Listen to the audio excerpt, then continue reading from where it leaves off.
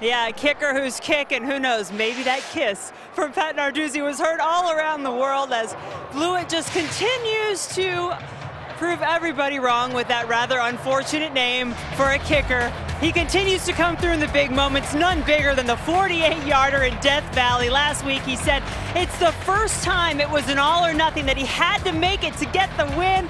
He did just that, but he has said all week long, it's the same thing. It's the same process he goes through. It's the same preparation he does to get ready for Duke today. And he, the all-time leading scorer as a kicker in Pitt history, is the same guy. Pretty even-keeled, as we found out talking to him, with a tough side that comes from a rugby background and also a tough skin, Wes, that comes from being a kicker whose last name is Blewitt.